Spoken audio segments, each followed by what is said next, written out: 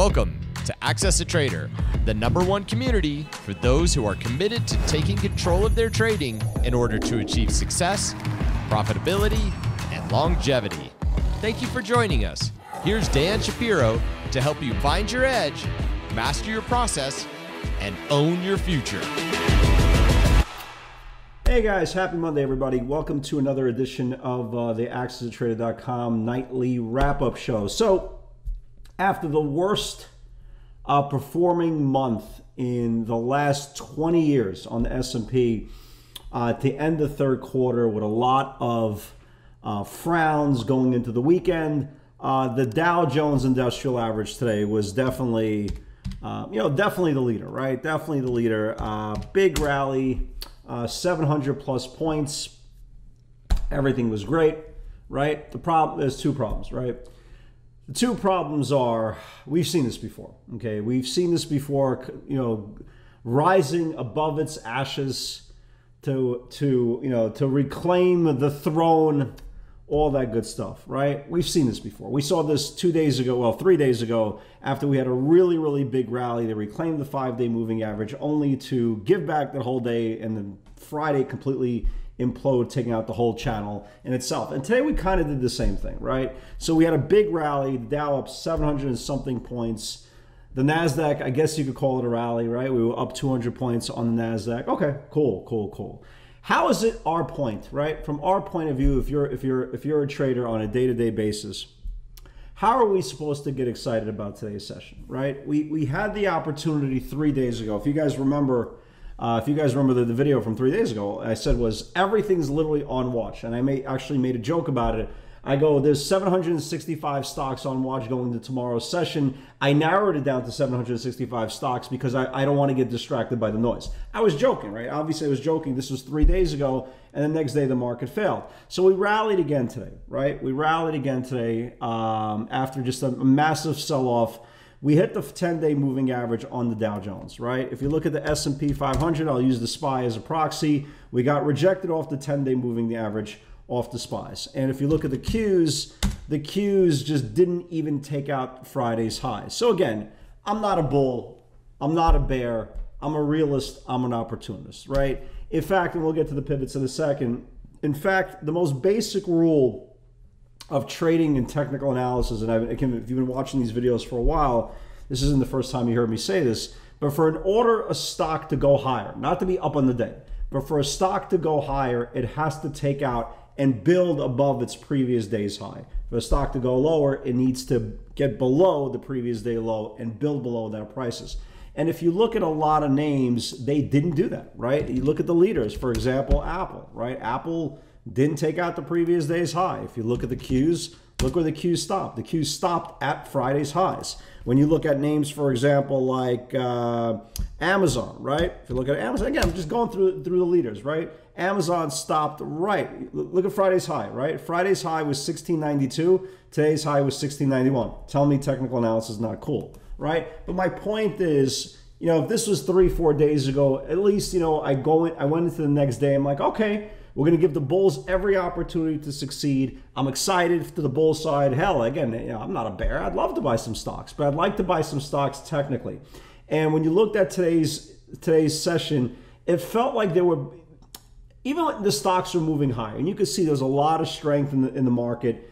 But even when you look at technology today, and you saw how the stocks are moving, it really did look like kind of pushing a piano up a hill. Okay, it's like almost sitting in the corner.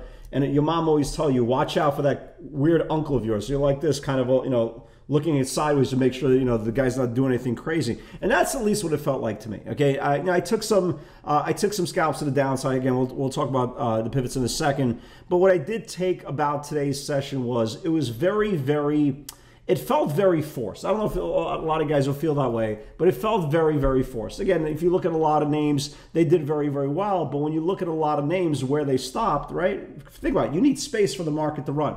It stopped at the top of the range. You look at Apple, it stopped at the top of the range, right? Again, granted, it's close to busting out. Q stopped at the top of the range. So I want to, again, let's kind of just take where we were 3 days ago and fast forward it into tonight's session. I want to give the bulls the benefit of the doubt for tomorrow. I do. I actually have some longs that I'm watching tomorrow, but I also have some shorts that I'm watching tomorrow. Because again, how many times can we get disappointed by more than a one-day wonder, right? More than a one-minute man. Pretty obvious, alley-oop to myself, that's what she said, right? But my point is, we've seen this movie before. We've seen what happens the next day. And a lot of people that are walking into the next day surprised that the market fails, they're kind of like, looking at the market like, the market has 12 heads. The only way you could really capitalize on the full move today in the market, you would have had to be long overnight, like literally get long on Friday's close. But after the market closes, after the numbers that they put up on the scoreboard, you would have had to be on some tremendous pills to do so. So it was a very, it felt like to me, like I said before, it felt like a very forced day. We got a rally, right? We got a rally. They posted a very impressive number on the board, right? 765 on the Dow Jones, 200 on the Nasdaq. Okay, all right, let's see what happens. Again, we've been here before. It's like being in a relationship that your significant other, they just cheated on you, right? They cheated on you here. All the next day to disappoint you, and now the significant other is telling you, "I promise I'll never do it again. I'll never do it again. I swear I'll never do it again." And you forgive them again. Okay, we'll see, right? So going into tomorrow, okay, I'm going to give the bulls the benefit of the doubt for the first 30, 40 minutes, maybe an hour, right?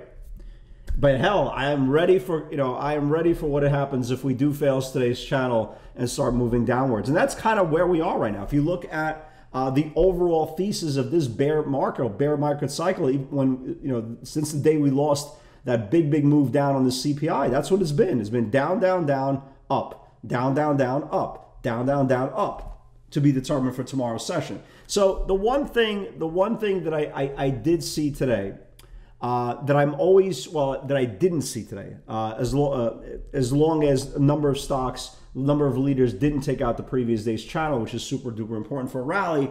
But what I didn't see today, what you usually do see when you have a multi-day situation that you potentially could have a couple of days in a row of rallying, we really didn't see any option. We really didn't see any option expiration, short-term contracts that expired. We didn't really see anything. We really didn't see any deep out of the money calls that expired on Friday, right? Like I saw today, they came for the 16s, for the 17 on Amazon. Okay, that's where we are right now, right? 16, 17. They came for the 41s on Microsoft. Okay, that's where we are now. So it's very tough for me to get excited. But again, this is why we take the necessary preparation to make sure the next day, right? We're thinking logically. We're not disappointed. We don't have any expectations, right? I did have some strong expectations right here on September the 28th, which we didn't follow through. But again, I've learned my lesson from the cheating spouse. Maybe they'll do it again. Maybe I could forgive them. We could take this relationship to the next level. But my point is, again, we already have a history of disappointment. We have a history of failure.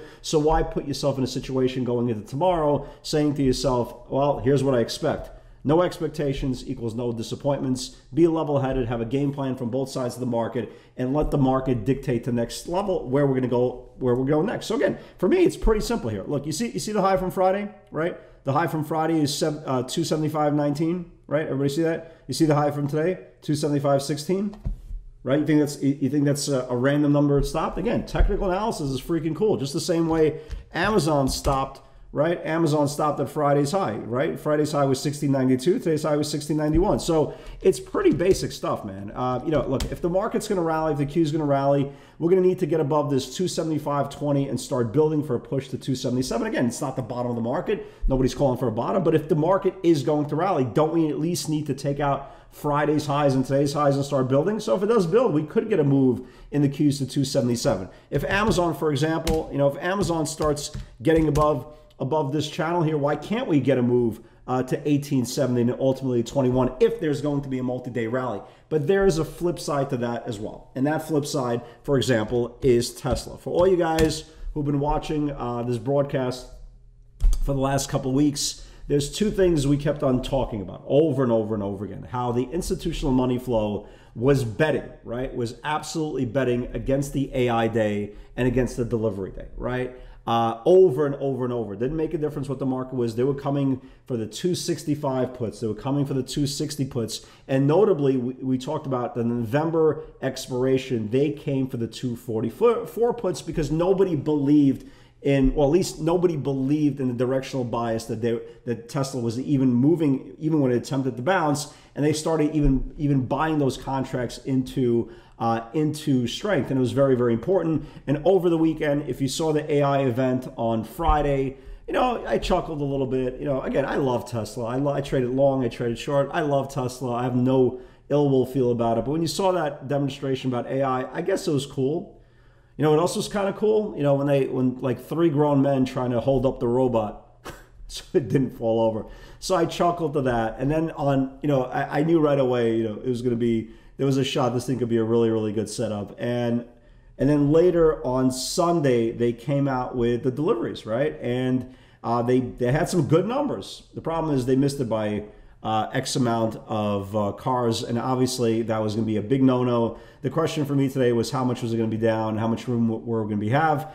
Congratulations, I know a good handful of you guys had Tesla puts over the weekend. Unfortunately, I did not have a position over the weekend on the short side of Tesla, which sucked and basically left me with scalp mode into the day. And unfortunately, we got a couple of scalps on it, but nothing. If it would have opened up in the day, and I've been talking about this for like 2-3 days. I even talked about it on the weekend video. I go, man, if this thing could have just opened in green, this would have been such a great trade below this 261 channel. But again, it's disappointment, right? Sometimes you get disappointment, such as life. Again, get used to it. So we were left with basically scalps, right? And my whole pre-market prep was literally to the downside. I don't think we had one pivot to the upside. But that's okay, right? That's okay, because that's where the value was. The most ironic part today, all the value was to the downside. If you look at Amazon, I still like this thing, got down to this level here. It didn't, just kind of stalled out. NVIDIA never got here. AbbVie never got here. ADM never got here. Pepsi stopped exactly at 163. 165 was a nice move on Friday. Clock never got below 302. So I'm just sitting there, Kellogg, and here came Tesla, right? So Tesla, again, and I say this all the time, when you're a brand new trader, you think every trade is the end of the world and every trade needs to be huge. Every trade doesn't need to be huge. You like every trade to be huge, but it doesn't need to be huge. And that's the whole point of it's called manufacture run. So here's the game plan, right? 250, it gapped down like 12, 13 points pre-market, 1250, 60-minute support. If it builds below, can test the pre-market lows, which were 248, okay? And if measured potential could be to 238, blah, blah, blah, blah, blah. If there's an upside, we'll watch the 10 o'clock. There was no upside. So Tesla cracks. Tesla took out this 250 level. Let me show you really quickly. Tesla took out this 250 level, went to like 46 and changed, and then rallied, and then came back a little bit, and didn't rally a lot, but the point is it rallied a little bit. Ultimately set lows of the day of 241. Big move. But again, I had 2 separate scalps on this thing. One on a sneaky pivot off this 44 level. The first one was off this that 48 and change level to the 46, but it wasn't even close. Again, what it could have been below the daily channel versus the reality what it was off of a couple of scalps off different pivots throughout the day. Not even close. But again, it is what it is. Sometimes you just don't get what you want. Doc, you never got down to 51. Snow is actually pretty good, right? Snow is actually, again, it's so ironic, but again, all the value was to the downside just because, at least in the beginning of the day, nothing was taking out the highs. Nothing was taking out the previous day's highs. I mean, we have no choice. Again, you can't buy stock in anticipation of taking out the previous day high. It doesn't work that way. So snow is actually pretty good. There's a couple of bucks on this thing really quickly.